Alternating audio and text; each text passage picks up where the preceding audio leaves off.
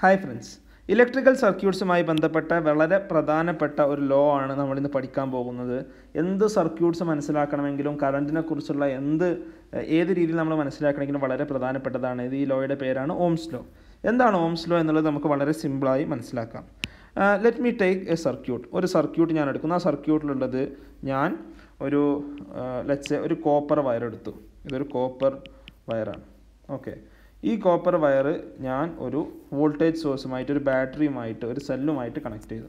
അത് കണക്ട് ചെയ്തത് ഒരു അമ്മീറ്ററിലൂടെയാണ്. എന്താണ് അമ്മീറ്റർ എന്ന് പറയുന്നത്? അമ്മീറ്റർ എന്ന് പറയുന്നത് ഒരു ഡിവൈസാണ്. ആ ഡിവൈസ് ഈ സർക്യൂട്ടിലൂടെ ഒഴുകുന്ന കറൻറ്റിനെ മെഷർ ചെയ്യും. അത്തരം ഡിവൈസിനെയാണ് നമ്മൾ അമ്മീറ്റർ എന്ന് പറയുക. കറൻറ്റ് മെഷർ ചെയ്യുന്ന, വോൾട്ടേജ് മെഷർ ചെയ്യുന്ന ഡിവൈസസിനെ നമ്മൾ വിളിക്കുന്ന പേര് വോൾട്ട്മീറ്റർ എന്നാണ്. ഇനി ഈ സർക്യൂട്ടിൽ ഞാൻ V എന്ന ഒരു വോൾട്ടേജ് കൊടുത്തു. ഓക്കെ, അപ്പോൾ ഈ കോപ്പർ കണ്ടക്ടറിലൂടെ, ഇത് കണ്ടക്ടർ ആയതുകൊണ്ട് ഒരു പൊട്ടൻഷ്യൽ ഡിഫറൻസ് അപ്ലൈ ചെയ്തുകൊണ്ട് ഒരു കറണ്ട് ഫ്ലോ ചെയ്യുമല്ലോ. ഓക്കെ, ആ കറണ്ട് I എന്നുള്ളൊരു കറണ്ടാണെന്ന് വിചാരിക്കുക. ഞാനിവിടെ ചെയ്യാൻ പോകുന്ന എക്സ്പെരിമെൻ്റ് എന്ന് പറയുന്നത് ഈ വോൾട്ടേജ് കൂട്ടിക്കൊണ്ടേയിരുന്നു. ഈ വോൾട്ടേജ് കൂട്ടുമ്പോൾ കറണ്ടിന് എന്ത് സംഭവിക്കുന്നു എന്ന് ഈ അമ്മീറ്റർ വഴി പരിശോധിച്ചു. ഓക്കെ, അതായത് മനസ്സിലായത്, അമ്മീറ്ററിൽ നോക്കിയപ്പോൾ മനസ്സിലായ കാര്യം, കറണ്ട് കൂടിക്കൊണ്ടേ ഇരിക്കുന്നു. ഇനി വോൾട്ടേജ് കുറച്ച് നോക്കി. വിവിധ വോൾട്ടേജുള്ള ബാറ്ററി ഉപയോഗിച്ചൊന്ന് സങ്കല്പിച്ചാൽ മതി. വോൾട്ടേജ് കുറച്ച് നോക്കി, അപ്പോൾ മനസ്സിലായത് കറണ്ട് കുറഞ്ഞുകൊണ്ടേ ഇരിക്കുന്നു.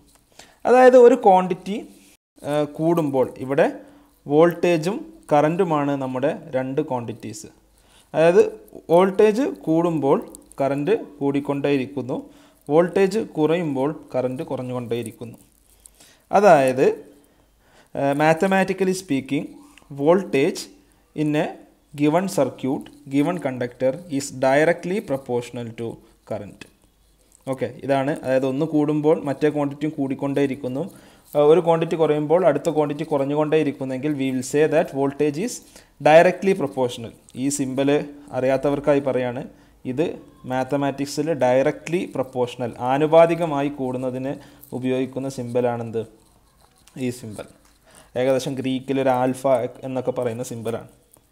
ഓക്കെ, അതായത് V is proportional to I. അങ്ങനെയാണെങ്കിൽ നമുക്ക് മാത്തമാറ്റിക്കലി എഴുതാം V/I equal to A constant. Okay, അതായത് ഈ ഒരു ഗിവൺ കണ്ടക്ടറിൽ, വളരെ ശ്രദ്ധിക്കണം, എല്ലായിടത്തും ഒരേ കോൺസ്റ്റൻ്റ് അല്ല, ഡിഫറെൻറ്റ് കോൺസ്റ്റൻസ് ആണ്. ഈ ഒരു ഗിവൺ മെറ്റീരിയലിൽ V/I ഈക്വൽ ടു ഒരു പ്രത്യേക കോൺസ്റ്റൻ്റ് ആണ്. ഓക്കെ, ഈ കോൺസ്റ്റൻറ്റിനെ നമ്മൾ വിളിക്കുന്ന പേരാണ് റെസിസ്റ്റൻസ്, അതല്ലെങ്കിൽ മലയാളത്തിൽ പ്രതിരോധകം എന്നൊക്കെ പറയും. എന്തുകൊണ്ട് ഇതിനെ റെസിസ്റ്റൻസ് എന്ന് വിളിക്കുന്നു? അല്ലെ, റെസിസ്റ്റ് ചെയ്യുന്നത് കൊണ്ടാണ് റെസിസ്റ്റൻസ് എന്ന് വിളിക്കുന്നത്. എന്താണിത് റെസിസ്റ്റ് ചെയ്യുന്നത്? ഈ റെസിസ്റ്റൻസിനെ നമ്മൾ R എന്ന ഒരു സിമ്പിൾ കൊണ്ടാണ് ഡിനോട്ട് ചെയ്യുക. എന്തുകൊണ്ട് അതിൻ്റെ റെസിസ്റ്റൻസ് എന്ന് വിളിക്കുന്നത് ഞാൻ പറയാം. വളരെ ഈസിയാണ് മനസ്സിലാക്കാൻ, ശ്രദ്ധിച്ചാൽ മതി. V/I ഈക്വൽ ടു R ആണല്ലോ. ഓക്കെ, ഞാൻ പറയുന്ന ഈ V എന്നുള്ളത് ഞാനൊരു കോൺസ്റ്റൻ്റ് ആക്കി വെച്ചു. ഓക്കെ, ഒരു കോൺസ്റ്റൻ്റ് ആക്കി വെച്ചു. ഇനി ഡിഫറൻറ്റ് R, ഇനി ഇവിടെ R കൂടിക്കൊണ്ടേ ഇരിക്കുകയാണ് വിചാരിക്കുക. R കൂടുന്നുണ്ട്. R കൂടുന്നത് അതിൻ്റെ മെറ്റീരിയൽ വ്യത്യാസം വന്നിട്ടാകാം, ആ കണ്ടക്ടറിൻ്റെ ലെങ്ത്ത് വ്യത്യാസം വന്നിട്ടാവാം, അതല്ലെങ്കിൽ ഏരിയ വ്യത്യാസം വന്നിട്ടാവാം, എന്ത് കാരണങ്ങൾ കൊണ്ടെങ്കിലാകാം. അതെന്തുകൊണ്ട് നമുക്ക് പിന്നെ മനസ്സിലാക്കാം. ഓക്കെ, R വ്യത്യാസം വരുന്നുണ്ടെന്ന് സങ്കല്പിക്കാം. ഇവിടെ R എന്നുള്ള ക്വാണ്ടിറ്റി കൂടണമെങ്കിൽ, R കൂടിക്കൊണ്ടേ ഇരിക്കുന്നെങ്കിൽ ഈ I എന്ന കറൻറ്റിന് എന്ത് സംഭവിക്കും? വോൾട്ടേജ് കോൺസ്റ്റൻ്റ് ആണെന്ന് ഞാൻ പറഞ്ഞു, ഒറ്റ ബാറ്ററിയാണ് ഉപയോഗിക്കുന്നത്, വോൾട്ടേജ് മാറില്ല. R എന്ന ഈ കോൺസ്റ്റൻറ്റ് കൂടിക്കൊണ്ടിരിക്കുകയാണ് പല കാരണത്താലെങ്കിൽ Iക്ക് എന്ത് സംഭവിക്കും? Iക്ക് എന്ത് സംഭവിക്കും? I ഡിനോമിനേറ്ററിലാണ്, I എന്നത് V കോൺസ്റ്റൻ്റ് ആണ്. അപ്പോൾ I എന്നത് കുറഞ്ഞാലേ എന്തേ ഉള്ളൂ? R resistance കൂടുകയുള്ളൂ.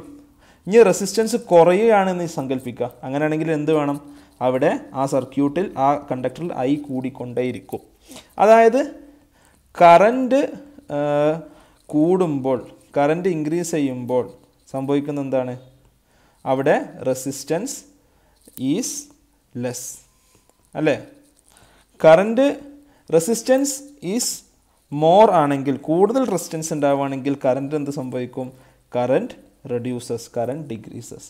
അതായത് കറൻറ്റിൻ്റെ ഫ്ലോയെ റെസിസ്റ്റ് ചെയ്യുന്നത് കൊണ്ടാണ്. അതായത് റെസിസ്റ്റൻസ് കൂടുമ്പോൾ കറൻറ്റ് കുറയുന്നുണ്ട്, റെസിസ്റ്റൻസ് കുറയുമ്പോൾ കറൻറ്റ് കൂടുന്നുണ്ട്. കറൻറ്റിൻ്റെ ഫ്ലോയെ റെസിസ്റ്റ് ചെയ്യുന്നത് കൊണ്ടാണ് എന്ത് ചെയ്യുന്നത്, ഈ ഒരു കോൺസ്റ്റൻറ്റ് നമ്മൾ റെസിസ്റ്റൻസ് എന്ന് വിളിക്കുന്നത്. So we can define that resistance is the opposition to flow of charges.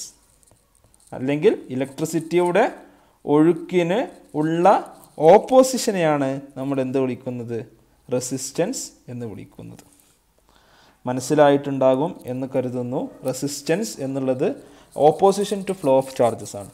അതായത് കറൻറ്റിനെ കുറക്കുന്നതാണ് റെസിസ്റ്റൻസ്. റെസിസ്റ്റൻസ് കൂടുന്നതിനനുസരിച്ച് സർക്യൂട്ടിൽ കറൻറ്റ് കുറഞ്ഞുകൊണ്ടേയിരിക്കും.